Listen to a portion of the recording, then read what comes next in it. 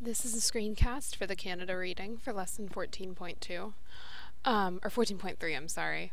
Guys, what I need you to remember here is you're not reading this big thing all in one day. That's not fair to you, so don't get intimidated by this. One thing I want you to remember is that you're only supposed to read up to the people today. So that's all I'm going to read to you. So as you can see, we have a little map of Canada here to kind of acquaint us with what the nation looks like, and a little bit on background with land and climate and history.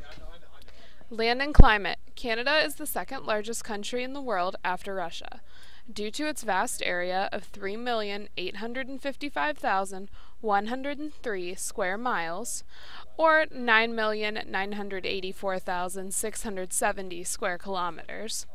Canada features a variety of climates and terrains. British Columbia has a wet climate on the Pacific coastline, near desert conditions in the interior, and cooler temperatures in the high elevations of the Rocky Mountains and related ranges. Further inland, the provinces of Alberta, Saskatchewan, and Manitoba are dominated by southern prairies and northern forests and tundra. Much of northern Canada, including parts of the Yukon, Nunavut, a new territory created in 1999, and Northwest Territories, is uninhabited because of the Arctic climate and permanently frozen ground. The Great Lakes moderate the climate of southern Ontario, where summers are hot and humid, but winters bring snow and freezing temperatures. East of Ontario is Quebec, Canada's largest province. It is more than 1,000 miles, or 1,600 kilometers, east to west and north to south.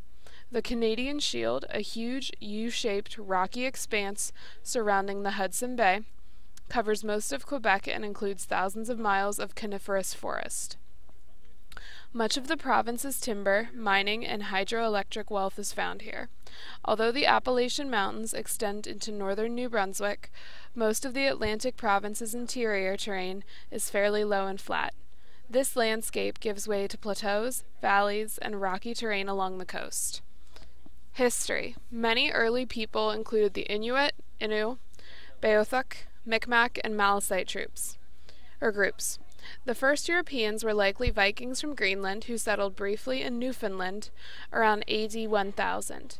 English, French, and Basque fishermen came to Canada's Atlantic coast in the 1500s. French colonists arrived in the 1600s, settling along the St. Lawrence River in a territory they called New France. Throughout the 1600s, Britain fought with France for the territory. In 1763, the Treaty of Paris gave Britain control over New France, which was renamed Quebec. At about the same time, British loyalists, who had left the 13 colonies after the American Revolution, also began settling in the area. In 1791, Quebec was divided into Upper and Lower Canada. The two areas became the provinces of Quebec and Ontario in 1867. That same year, Quebec and Ontario joined with New Brunswick and Nova Scotia to establish a confederation called the Dominion of Canada. In the 1870s, Canada purchased the vast area around the Hudson Bay, called Rupert's Land, from the Hudson's Bay Company, a British trading company. This land became a part of Canada and was divided into the provinces of Manitoba, Saskatchewan, Alberta, and the Northern Territories, now known as the Yukon, the Northwest Territories, and Nunavut. Prince Edward Island joined the nation in 1873, but Newfoundland remained a separate colony until 1949. Canada has retained both formal and informal ties with Britain since becoming a confederation. Although Queen Elizabeth II is the official head of state, Britain has had no control over Canada, and since constitutional changes made in 1982, a Charter of Rights and Freedoms was also established in 1982, guaranteeing fundamental human rights to all Canadians. Each region in Canada has a unique history, and each has faced its own challenges in recent years. Along the Atlantic coast, fishing resources are dwindling and unemployment is high. Some people from that area feel the federal government should do more to stimulate their economy.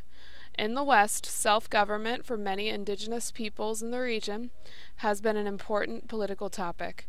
Some Western provinces also have traditionally been at odds with the more liberal political establishment centered in Ontario and Quebec. Meanwhile, Quebec has dealt with a movement towards secession or receiving special status among provinces. The most recent attempt at independence came in 1995, but was rejected by a slim margin of voters. Since 2006, Quebec has been considered a nation within Canada by the Canadian government, though such status means little practically.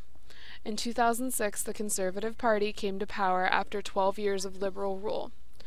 So, now that we've finished the reading, go back to your assignment, and you're working on a crossword puzzle today.